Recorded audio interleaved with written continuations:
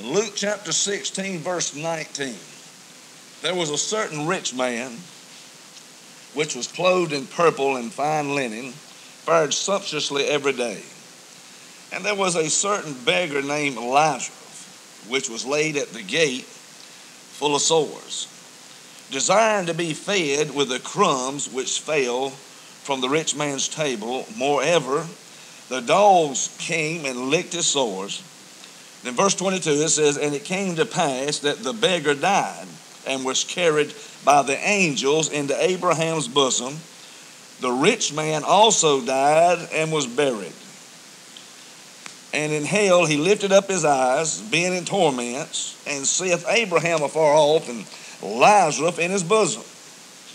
And he cried and said, Father Abraham, have mercy on me, and send Lazarus that he may dip the tip of his finger in water and cool my tongue, for I am tormented in this flame.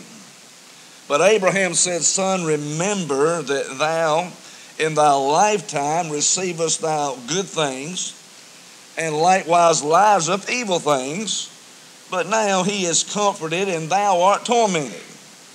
And besides all this, between us and you there's a great gulf fixed, so that they which would pass from hence to you cannot, neither can they pass to us that would come from thence. Then he said, I pray thee therefore, Father, that thou wouldest send him to my father's house.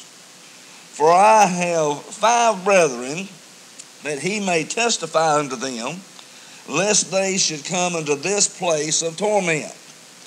And Abraham saith unto him, They have Moses and the prophets, let them hear them. And he said, Nay, Father Abraham, but if one went unto them from the dead, they would repent. And he said unto him, If they hear not Moses and the prophets, neither will they be persuaded, though one rose from the dead. Father, in Jesus' name, I want to thank you, Lord, for your blessings on us. Again, for allowing us to be back into your house, as all the prayer requests that's been made here today. We thank you for hearing and answering prayer. And thank you for the opportunity you give us, and also the call to come to the throne of grace and let our requests be made known unto you. Again, we pray, Father, that the Holy Ghost would move in the midst of this service here today. We pray that people be helped. For someone here lost today, we pray the Holy Spirit of God would convict them and draw them with a salvation drawing, that they might be saved before it's eternally too late. Again, we pray, God, you'd just bless, Lord, the reading of your word and everything that's said and done, that Jesus Christ would be exalted and be magnified, and he would be lifted up in the midst of this service here today. In Jesus' name, amen. And you may be seated. Now, from the Gospel of Luke chapter 16, like I said, probably very familiar verses of Scripture, should be from here, but I guarantee you there are a lot of verses that's not being preached in a lot of churches in the days that we're living in. And I have preached from this verses of Scripture on different occasions, but today I want to preach on the thought of it, from here to eternity. From here to eternity. Now, thinking on that thought of from here to eternity, we find today represents a crossroads. And when we think about this crossroads of life for some people that may be in this room, and for all over in this world in churches today, to make a decision. You have been afforded, we find, an opportunity to gather yourself in the house of God. May we count it a blessing and a privilege to say it's good to be in the house of the Lord, and God has allowed us to do so. Amen. And to hear his word. Amen. To hear the word of God. And we find if you respond to his word, we find as the Spirit of God leads you to do so.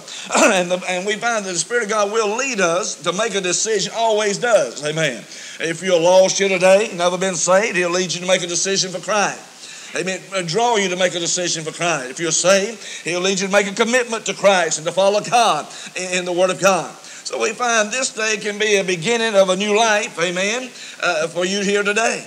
We find a new start with the Lord Jesus Christ himself. Now, when we think about these scriptures, amen, we find this passage concerns a rich man.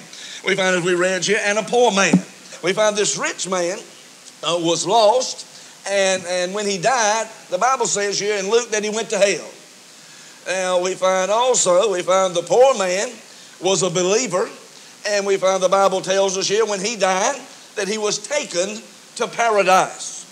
Now in this account here, we find drives home the truth that there are only two possible ways or directions, may I say, available to mankind when they leave this world. There's only two ways to go. We find now not everyone believes this. We find the atheist, amen, that denies the existence of a literal heaven or a literal hell. We find the Jehovah's Witness believes that the grave is hell. We find the Mormons believe hell or believe in a hell, but he believes in the end everyone will be saved, including those in hell. But Revelations 20 verse 14 tells me that death and hell shall be delivered up and cast into the lake of fire. We find the Seventh-day Adventists believe that the lost man go to hell. Amen. Lost people die and go to hell, but they immediately are burned up like the broom sage is. We find, and there are many other beliefs along the maps, amen, when it comes to eternity. But we find what the truth is what the Word of God says. People have a lot of beliefs, and they have a lot of ideas, and a lot of religion, but what the Word of God says is what matters.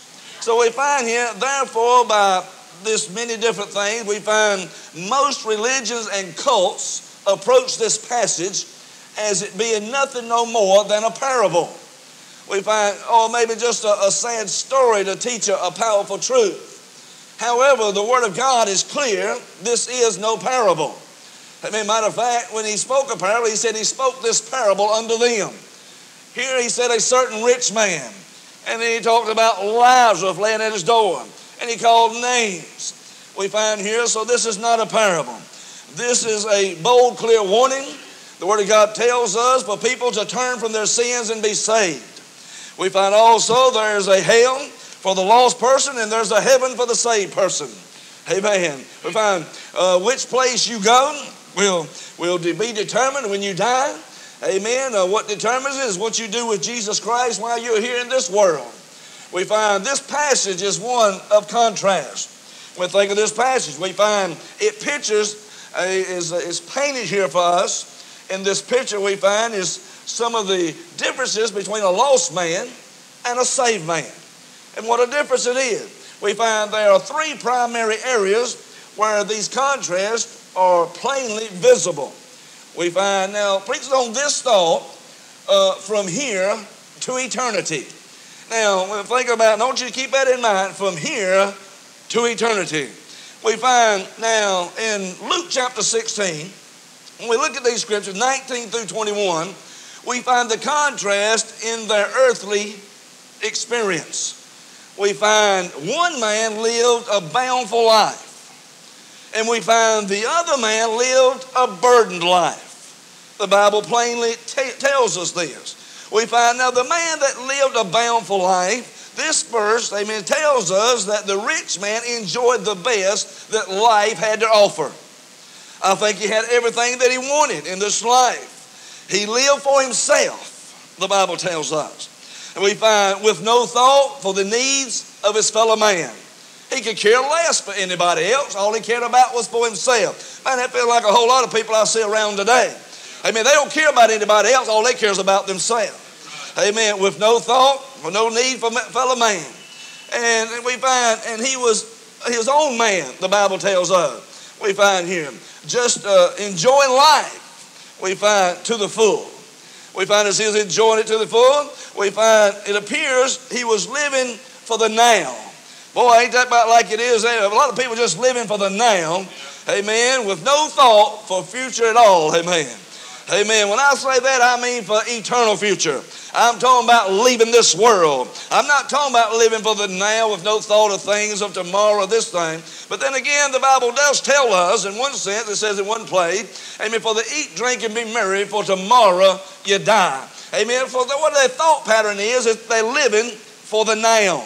Amen. So we find even after this death, this man's death, we find he was still self-centered. We find in verse 24, the Word of God reads this. And he cried and said, Father Abraham. Now, I want you to recognize when he does say Father Abraham, amen, Abraham being the father of the Jews, amen, and they thought that they were all right just because they were born, amen, under Abraham. Amen. In other words, they didn't have to have faith in God, didn't have to trust God, didn't have to have trust in. Amen to that. But they thought, well, that just made them all right. A whole lot of them thought they was just going to be grafted in. That'd be the same thing as you say, when my grandpa was a Christian, my grandma was a Christian, my mom and daddy was a Christian. Amen. So therefore, I'll go to heaven. Hey, not so, amen. You got to be a Christian yourself. The Bible says you must be born again. Amen. Amen. So we find you can't go in off the breeches leg, amen, of a relative, amen, of yours. But we find he said, have mercy on me and send Elijah that he may dip the tip of his finger in water and cool my tongue, for I am tormented in this flame. Now we find here he cared only for himself and not for the millions that were down there with him. Amen. Other words, he didn't say, now we are tormented down here. Hey, we are suffering down here. I mean, people are all over the place. Some been here suffering longer than I have. No. All he cared about was for himself. That's all he thought about at that time, that somebody would just help him out at that time. As a matter of fact, he even called upon the one sin that he cared nothing for when he laid at his door. He said, send Elijah. Amen. But we find I also want to take note of something. There's nothing wrong with having money and material things. I want you to know that. There's nothing wrong with those things. Just being rich does not automatically condemn a person to hell. A lot of times people think, well, if they're going to get rich, amen, they're going to go to hell. Not necessarily. Amen. There's some rich people, no doubt, that love God, know the Lord Jesus Christ, trust God, amen, and they favor the things of God. But Jesus did indicate that a life lived in dependence upon material riches, amen, would end up in hell. But people who live in that manner, matter of fact, in Matthew chapter 19, verse 16 through 26, we find there the account of a rich young ruler. The Bible tells us, amen, that he came running to Jesus and desired what he must do to inherit eternal life. Now, him coming to him, and Jesus gave him a list of commandments.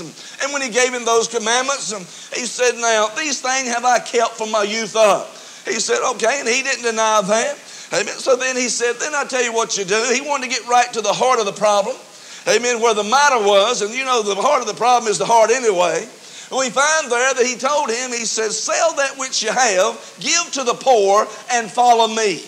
And now he said, now that's a hard saying, and the Bible says that he turned and went away. In other words, he lived for his material possessions. Amen. He thought more of his material possessions than he did God. So we find here, looking at that, the Bible tells us in Timothy that those who have much riches in this world, amen, err from the faith. We find that Jesus did indicate that material riches or depending upon them could cause a person, more likely depending upon them, will cause a person to die and go to hell. Amen. Not because they have them, but because the material things have them. Amen. We find now the rich man pictures a person who cares only for himself. We find that's very well seen. He does not care about God. We find he does not care about God's word. Amen. He don't care about anything to do with God. Amen. We find he had, amen, what Elijah had. We find that he didn't care anything about Elijah. If he had it, he would have ministered to Elijah. Amen. So he cared nothing. If he had cared about God's word or cared about God, he would have ministered unto him. Now, we find here one man, we find he lived a bountiful life. Now, we find the other man lived a burdened life. Now, the contrast between them two here on this earth. While the rich man prospered, Lazarus suffered daily. We find he did not have the riches of this world. We find here that he could not afford medical treatment for his ailments. We find he could not even afford food to eat, to put on his table. We find the Bible tells us that his only friend appeared to be the dog, amen, which came and licked his sores. And I got thinking about that dog. I said, now why was that dog around out there, the rich man's? It might have been the rich man's dog. Amen. I thought, well, the dog might have licked the man's sores, thinking the whole time, I know how you feel. He won't feed me either.